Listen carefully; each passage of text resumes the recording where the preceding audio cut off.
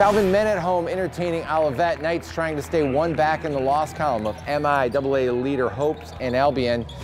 Luke Morrison jump shot to give his team a 21-point lead in the second half, and Morrison would just keep that going off the inbounds. Couple dribbles, nice move inside.